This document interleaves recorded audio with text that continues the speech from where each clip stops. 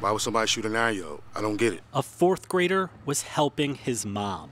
9-year-old Jace took groceries from the car to the door. I don't know what to say.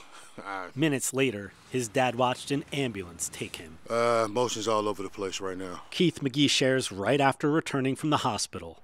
It's all over the place. Anger, sadness.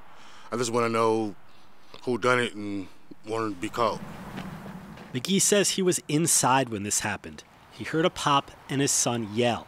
He thought Jace only fell on the front steps, but then he couldn't stand up. Pulled him into the hallway, and that's when I saw his gunshot wound. And that's when I lost it. McGee says doctors removed a bullet from the back of Jace's thigh.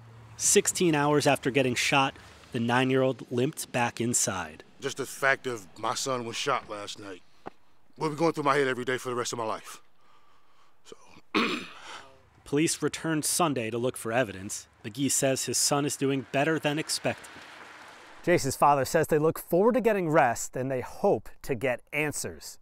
In St. Cloud, Aaron Adelson, KARE 11 News.